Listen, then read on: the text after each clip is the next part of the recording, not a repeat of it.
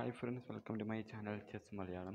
ഈ ഒരു പൊസിഷനെ നമുക്ക് എൻഡ് ഗെയിം വരെ കൊണ്ടുവന്ന ശേഷം എൻഡ് ഗെയിമിൽ എങ്ങനെ ബ്ലാക്കിന് ഒരു വിജയ സാധ്യത ഉണ്ടാക്കുന്നത് നോക്കാം. അതായത് night in e4 best move എന്ന് തന്നെ വേണമെങ്കിൽ പറയാം. നൈറ്റ് ഇൻ e4 ഈ ഒരു മിഡിൽ ഗെയിമിന് എൻഡ് ഗെയിമിലേക്ക് തിരിക്കുകയാണ് ഈ ഒരു പൊസിഷൻ ചെയ്യുന്നത്. അതായത് night in e4 night in e4ന് B into B bishop into b4 bishop into b4ന് A into b4 A into b4ന് night b3 night b3ക്ക് bishop f7 അതിന് അറ്റാക്കാണ്. അതിന് നൈറ്റ് a5 കളിക്കുന്നു രക്ഷപ്പെടാൻ വേണ്ടി.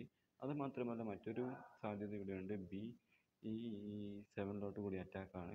അപ്പോൾ റൂക്കിൻ്റെ d1 റൂക്കിൻ്റെ d1 റൂക്കിൻ്റെ d1 റൂക്കിൻ്റെ d1നും റൂക്കിൻ്റെ d1 അവിടെ ബിഷപ്പിൻ്റെ d1 എടുത്തു.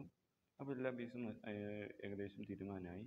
അടുത്ത അറ്റാക്കാണ്, അതായത് നൈറ്റ് c5 അറ്റാക്കാണ്. a4ലോട്ടും അതേപോലെ തന്നെ b2ലോട്ടും അറ്റാക്കിങ് വരുന്നതാണ്. പക്ഷെ അതിന് സപ്പോർട്ട് ചെയ്യാൻ വേണ്ടി b3 കളിക്കുന്നു. ആ a3നെ സപ്പോർട്ട് ചെയ്യാൻ a4നെ സപ്പോർട്ട് ചെയ്യാൻ വേണ്ടി അവിടെ അടുത്തൊരു അറ്റാക്കിങ് വരുന്നു. ബിഷപ്പ് d5 കളിക്കുന്നു. ബിഷപ്പ് d5 ബിഷപ്പ് e2 കളിക്കുന്നു.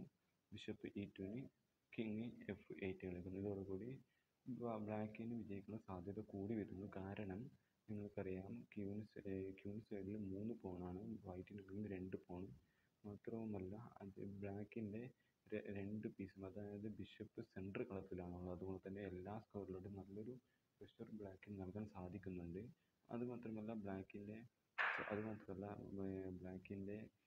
വൈറ്റിൻ്റെ നൈറ്റിനെ അവിടെ നിന്ന് മൂവ് ചെയ്യാൻ സാധിക്കില്ല. അതൊരു സ്റ്റക്കായ പോലെയാണ് അവിടെ നിലനിൽക്കുന്നത്. അടുത്ത b3യോടുകൂടി ആ ഒരു പീസ് അവിടെ നിന്ന് നീക്കം ചെയ്യേണ്ടി വരും. കാരണം അടുത്ത b6 കളിച്ചാൽ ആ ഒരു a5ലുള്ള നൈറ്റ് നഷ്ടമാവുകയാണ് ഇവിടെ വൈറ്റിന് ചെയ്യുന്നത്. അപ്പോൾ ഇതുവരെ താങ്ക് യു ഫോർ വാച്ചിങ്.